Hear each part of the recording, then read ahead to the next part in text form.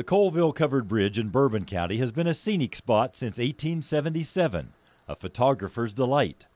But legend doesn't always paint a pretty picture. There are stories surrounding the bridge that fill many people with dread. Its remote location gives it an eerie ambiance on a cool October night.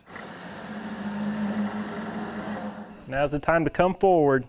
A group known as the Bluegrass Ghost Chasers recently came to investigate the tales of spirits trapped in the timbers. Any folklore stuff, there's always just a little bit of truth behind them, so you just never know.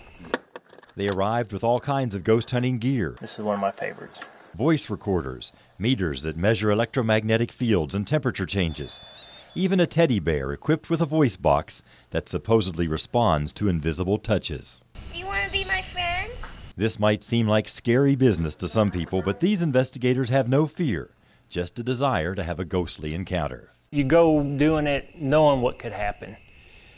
Sometimes you may get startled, but not scary. If you really get scared and trying to help people, you might want to try doing something else. At least 3 mysteries are tied to the bridge. Supposedly in the early 1900s, a man hanged himself in the middle of the bridge. And in the 1930s, there's a story of a young couple who came down this road after a dance.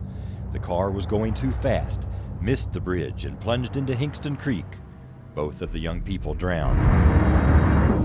Sarah Mitchell, are you here with us? Another story centers on an elderly woman who was walking through the bridge, had a heart attack, and didn't come out alive.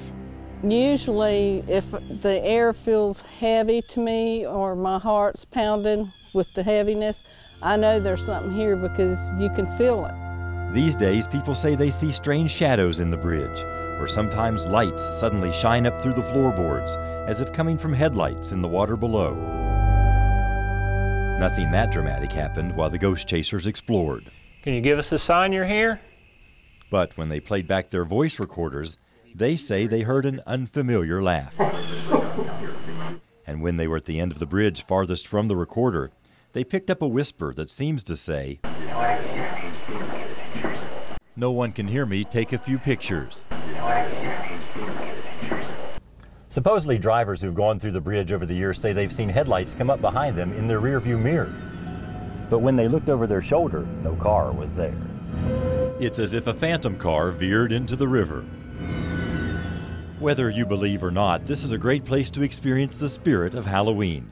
You can get a thrill as you cross over the bridge and wonder if there are spirits who haven't crossed over to the afterlife. There's something here, but it's afraid of us.